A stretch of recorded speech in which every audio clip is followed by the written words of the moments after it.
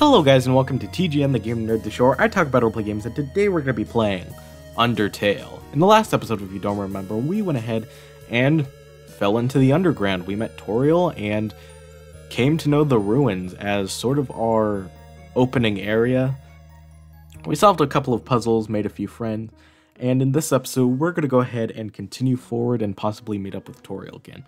One thing I forgot to mention in the last episode is that in the console version of Undertale, you know that frog that said that if you press F4, then you'll get a full screen? Well, in the console version, obviously that's not true, so they changed it where it's a thing about how if you go into the options menu, you can change the borders that are around the game, because this game is in 4x3 and some games like to have borders around those games. So if that's something that you enjoy, you can go ahead and do that. But yeah, without further ado, let's go ahead and continue. There's not anything else left behind here. Let's walk through this door archway thing. Oh dear, that took longer than I thought it would. How did you get here, my child? Are you hurt? There, I will heal you. I should not have left you alone for so long. It was irresponsible to try to surprise you like this. Well, I suppose I cannot hide it any longer. Come, small one. And we're able to go to her house here. Seeing such a cute, tidy house in the ruins gives you determination. So that text, when you talk to Toriel when you first arrive here, where she says, "Oh, you're hurt, let me go ahead and heal you up," is actually different depending on how much HP you have. I think if you're fully healed, she'll be like, "Oh, you're not hurt at all. Well, still, you should be careful." And I think if you have less than 2 HP, I think it is, she'll be like, "I will find whoever did this and make sure they give you an apology." Do you smell that? Surprise! It is a butterscotch cinnamon pie. I thought we might celebrate your arrival. I want you to have a nice time living here, so I will hold off on snail pie for tonight. Here, I have another surprise for you. This is it. A room of your own. I hope you like it. Is something burning? Make yourself at home. And she runs off to deal with that. You've seen this type of plant before, but do not know its name.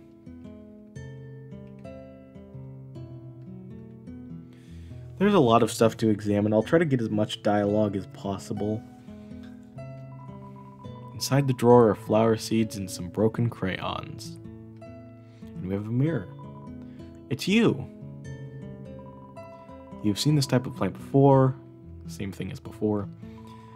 Room under renovations. That's interesting. I wonder why that is. Seems right here we have Toriel's room. Just a regular old bucket of snails. It's Toriel's diary. Read the circled passage.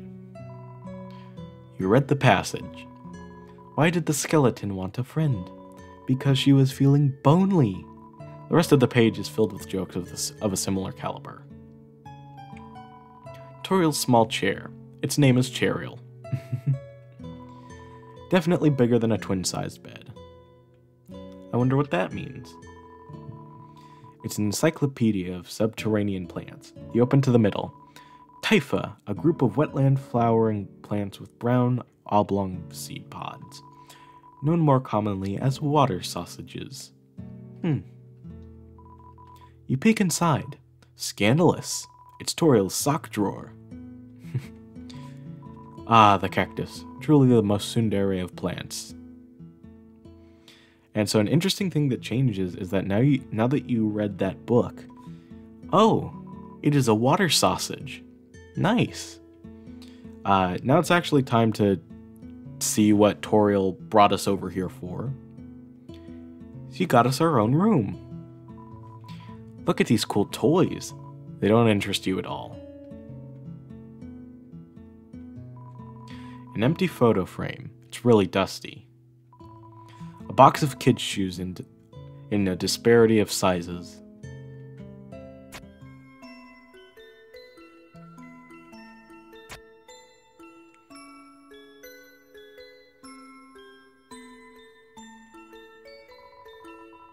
Found a slice of butterscotch cinnamon pie.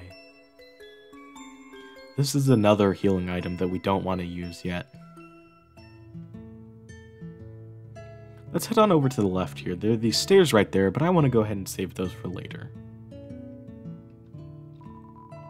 It's a history book. Here's a random page. Trapped behind the barrier and fearful of further human attacks, we retreated. Far, far into the earth we walked, until we reached the cavern's end. This was our new home, which we named Home.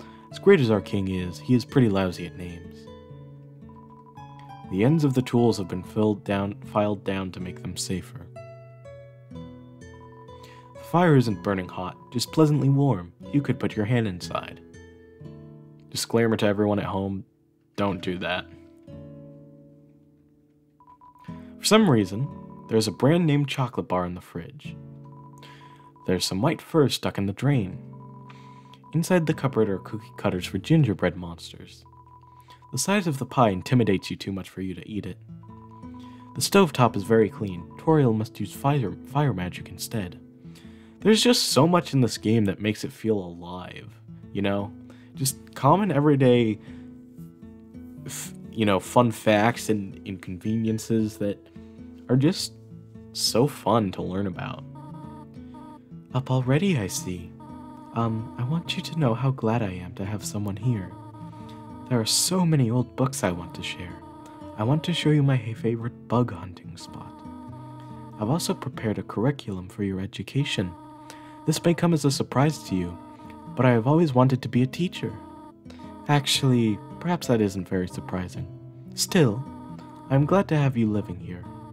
Oh, did you want something? What is it? What?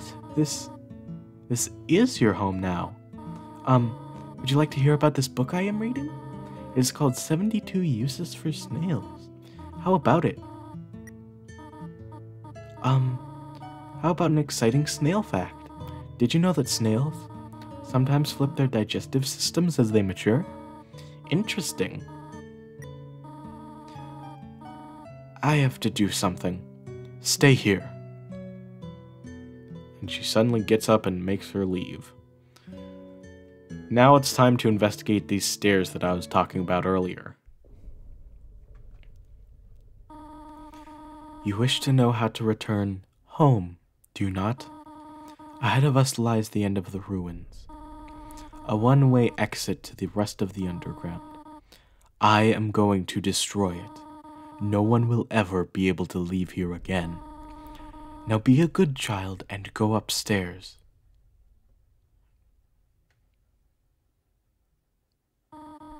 Every human that comes down here meets the same fate. I have seen it again and again. They come, they leave, they die. You naive child, if you leave the ruins, they, Asgore, will kill you. I am only protecting you. Do you understand? Go to your room. Do not try to stop me. This is your final warning. You want to leave so badly? Humph. You are just like the others. There is only one solution to this. Prove yourself. Prove to me you are strong enough to survive. Toriel blocks the way. Our first boss fight. Attack 80, defense 80. Knows best for you. So she has fire attacks. Like said earlier, she uses fire magic. Toriel looks through you. Let's talk.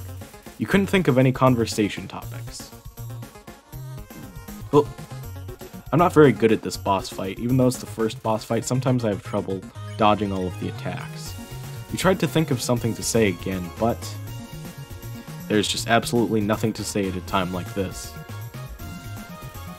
Toriel looks through you.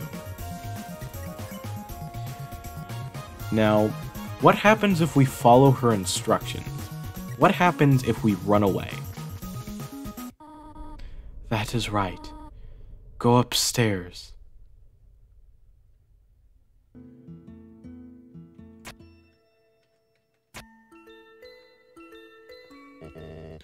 Terra, please, wake up. You are the future of humans and monsters.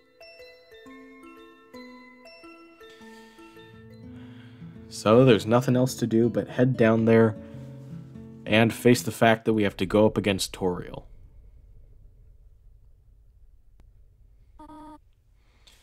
Already? What will it take for you to learn your lesson? In order to defeat Toriel, we have to just keep clicking the spare button. Now you'll remember earlier a Frogget mentioned that sometimes you'll have to click spare even if it doesn't show that they're spareable. This is one of those times. Now we just have to keep dodging these attacks, or attempting to. And you can see little by little, even though they're very subtle, there are changes to her dialogue. She has more ellipses each time for this attack.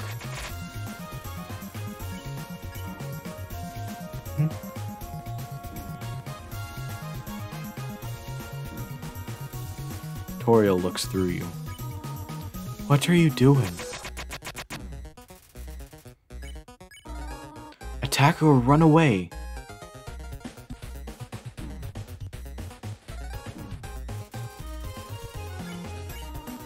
What are you proving this way? And we can see, even though she says she wants to fight us, she really, really doesn't. Because once we get low enough in HP, she'll purposely start missing attacks. Stop it.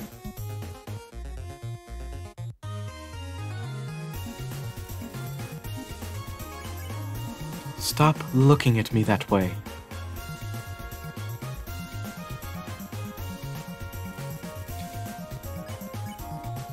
Go away.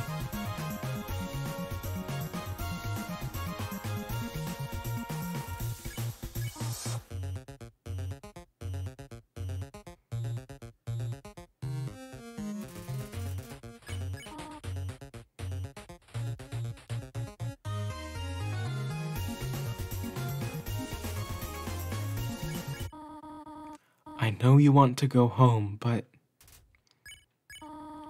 please, go upstairs now. I promise I will take good care of you here. I know we do not have much, but we can have a good life here. Why are you making this so difficult? Please, go upstairs.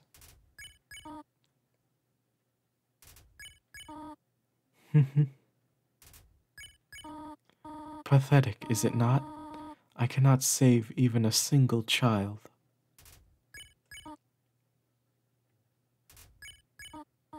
No, I understand. You would just be unhappy trapped down here. The ruins are very small once you get used to them. It would not be right for you to grow up in a place like this. My expectations, my loneliness, my fear. For you, my child, I will put them aside. If you truly wish to leave the ruins, I will not stop you. However, when you leave, please do not come back. I hope you understand.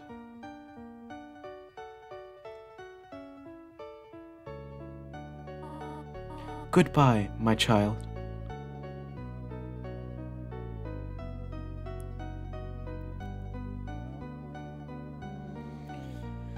And so Toriel leaves us, our first real emotional moment in the game. Not like something that'll make me start crying, but you know, it really tugs on your heartstrings. Now you may think that that's the last we'll see of Toriel. However, what I want to do is I want to go back to the very beginning, where we first appeared here in the underground.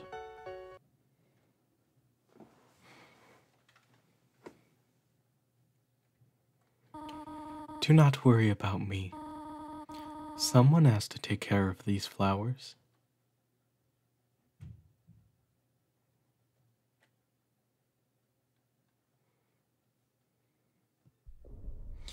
So now we're back down here, in the basement. As we approach the exit to the ruins, we're going to be saying goodbye to this place forever, basically.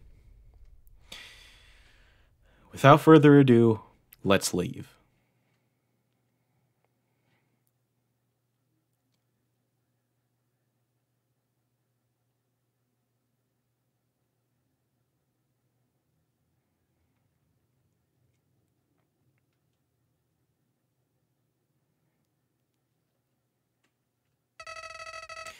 Clever. Very clever. You think you're real smart, don't you? In this world, it's kill or be killed. So you were able to play by your own rules. You spared the life of a single person. I bet you feel real great. You didn't kill anybody this time. But what will you do if you meet a relentless killer? You'll die and you'll die and you'll die until you tire of trying. What will you do then? Will you kill out of frustration, or will you give up entirely on this world and let me inherit the power to control it?